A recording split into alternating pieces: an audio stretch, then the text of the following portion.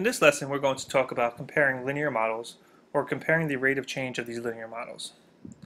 Let's take a look at our first example. Timmy rides his bike some distance d in kilometers over some time t in minutes, given by the following equation: d equals 0.5t, or half t. Michael rides his bike at a steady rate away from his house. His distance from the house over time is shown below on the graph. Who is traveling faster? How much faster is he traveling? Okay, so great idea is read through the problem first. Let's go back and reread it again. Timmy rides his bike some distance d in kilometers over some time t in minutes, given by the following equation: d equals 0.5t. So this is our first piece of crucial information. Let's concentrate on that first. So it's saying that Timmy's riding his bike at 0.5t. Now what does this mean? Well, this looks very similar to y equals mx plus b. However, this piece here, the d, is missing the b, which is a plus 0. When you have this plus 0, it means the graph is starting right at the origin. So the y-intercept is right at your origin, starting at the coordinate 0, 0. That's going to be very helpful for us, and we'll see that in a few minutes. So now if we concentrate on 0.5, that becomes my slope. So m is equal to my 0.5, but remember, m is also known as your, in this case, rate of change. Okay, so slope and rate of change are exactly the same thing. So our rate of change, or our slope here, is equal to 0.5. So what does this 0.5 actually mean? Well, Timmy's traveling 0.5 kilometers per minute. And we're going to write min for minutes. So how fast is Timmy riding? 0.5 kilometers per minute. And we could take, now this first equation here was nice and easy for us. If it's already in slope-intercept form, we could take the slope from that, or the rate of change right from that equation. Now the second part, Michael rides his bike at a steady rate away from his house. The fact that it's steady, meaning it's linear, it's always at a constant speed. His distance from the house over time is shown below.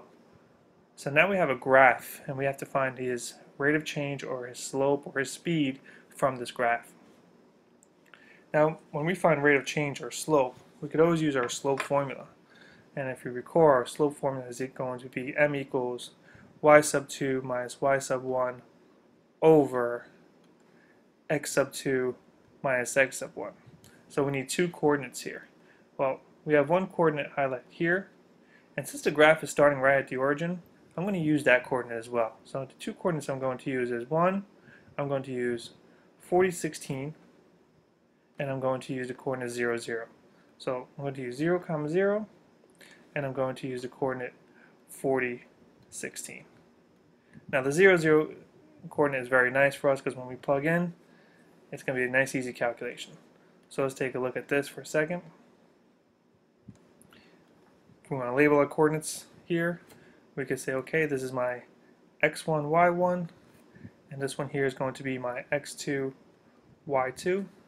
Substituting in, I'm going to have 16 minus 0 over 40 minus 0, which simply just equals 16 over 40. And if we simplify 16 over 40 as a fraction, we could divide both of these by 8. We get 2 over 5. And since our first rate of change is in a decimal form, let's convert 2/5 into decimal, and we can say that's 0.4. And to add our units, we're going to say kilometers per minute as well. Okay, so now we have our two rates. We have our first rate, Timmy's traveling at 0.5 kilometers, or half a kilometer per minute. And we have our second rate here, Michael is riding his bike at a rate of 0.4, or 4/10 of a kilometer per minute as well. The questions now become, first question, who is traveling faster? Well, we can simply see that, well, Timmy's riding at half a kilometer per minute. Michael's riding at 4/10 of a kilometer per minute. So who's traveling faster? We could say Timmy is traveling faster. So Timmy wins the race on that side. How much faster is he traveling, or how much faster is Timmy traveling? Well, this becomes a simple mathematics simple subtraction problem. So we have 0.5 or 1/2 minus 4/10, which is equal to 0.1 or 1/10. And now let's throw this some units. How much faster? Timley is traveling 1/10 of a kilometers per minute faster. And that solves the second part of the question. So again, here we're given two different options. We were given one, we were given the graph of the y-intercept, slope-intercept form of the equation. From that slope-intercept form, very easily we were able to extract the slope or the rate of change. And the second part was we're giving the graph, and now we're able to find the rate of change through that one. All right, so our second example, two airplanes leave an airport and travel at steady speeds. The first plane's distance from the airport in miles d over time in minutes t is given by the equation. First airplane, d equals 6.9 or 6 9/10 t. The second plane's distance from the airport over time is given by the graph below. So very similar to our last example. Our first equation, we have an equation here, which we're going to find the rate of change or the speed. And then we have our second equation, which we have a graph. We're going to find the rate of change or speed from the graph. And then the questions here are find the speed of each plane. So 1, 2, and then which plane travels faster and by how much. Alright, so let's go from our first one. So here's our first piece of information. First airplane, d equals 6.9 t. So let's take that information, d equals 6.9 t. So again, this looks very much like y equals mx plus b, except here we don't have the y-intercept. So that means we're starting again at the origin. So the rate of change here, or the slope, again is going to be my 6 9/10. So we can say the first plane is traveling at 6.9 or 6 9/10, and our units miles per minute. Miles per minute. Let's go back and plug this in. So we got our first answer here, 6.9 or 6 9/10 miles. Oh, do mi per minute. It should do mi here for miles. All right, and our second plane. So here's our first plane. Let's go for our second plane. Going from the graph, again, since we're starting at the origin, we can use our slope formula. M equals y sub 2 minus y sub 1 over x sub 2 minus x sub 1. Now, if we're starting at the origin here, we could kind of forget about this formula in a second, because our y1 and our yx1 are going to be zeros. So we're only just going to take these 2 points here, 5, 30, or 5, 3, and we're just going to concentrate on these points here. So this is my x2, y2 here. So we could just say it's going to be 30 over 5, which reduces to 6. And to throw some units on there, so this plane 2 is traveling at 6 miles per minute. So our second plane here, we could fill that in as 6.0 or 6.0 miles per minute. Alright, and then the question becomes which plane travels at a faster rate and by how much.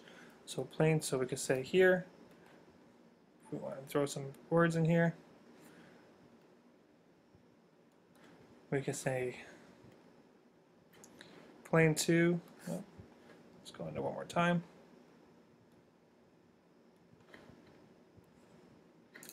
So the second plane is, the first plane is traveling 9/10 of a mile per minute faster. And that will answer your last piece of information. Okay, so for our third and final example, the population of two small towns change at a steady rate over a 10-year period of time. The population of Demorest is given by the equation below, where P is the population and T is the number of years since the year 2000. Population of Demorest, P equals negative 40T plus 920. The population of Haworth is shown in the graph below. The question becomes find the rate of change of each town's population, Demorest, Haworth, and explain how each population is changing. Alright, so let's look at our first one. Population of Demorest is given by the equation where P is the population and T is the number of years since 2000. So since 2000. So technically, if 2000 is right at my starting point, then every year after is going to be 2001, 2002, 2003, and so on, up into 2010. So the population of Demorest is given by the equation P equals negative 40T plus 920. So P equals negative 40T plus 920.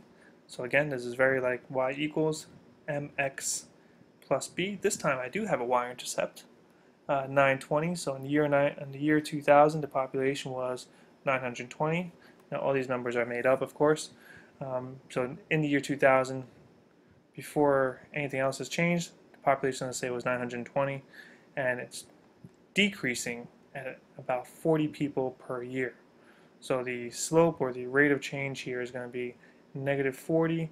To throw some units in there, it's going to be people per year or population per year.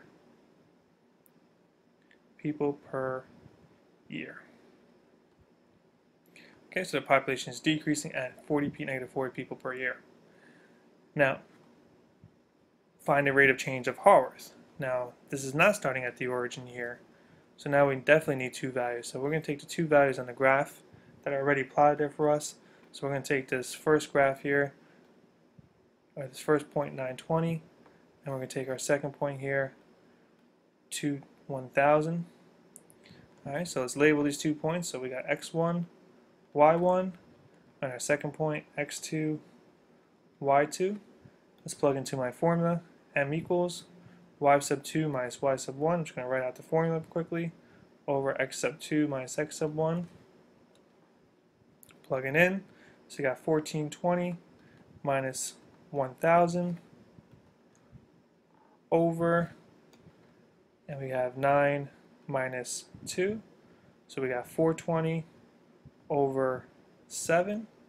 And then 420 over 7 is equal to 60. And we can say the population of Haworth is actually growing, since it's positive, of about 60 people per year.